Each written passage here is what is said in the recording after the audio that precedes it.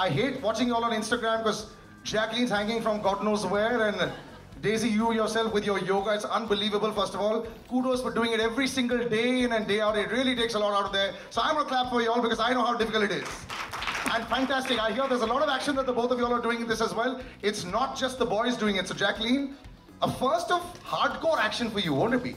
Actually it is. I've always been part of very big action-centric films, but this is the first time I've gone all out and done a lot of action. And we have a massive cat fight in the film, and trust me, I didn't know if I'd make it out of there alive. After Salman was present, Remo sir, I mean, like, it was just one of the hardest cat fights, one of the hardest action sequences I ever had to do.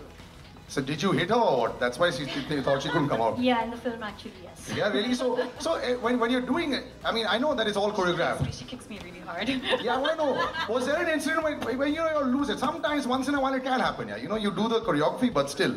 So I had my ankle fractured a month back, yeah, before we were shooting for the cat fight, and there was one shot where we had to actually hit each other. बंद कर दे निक्का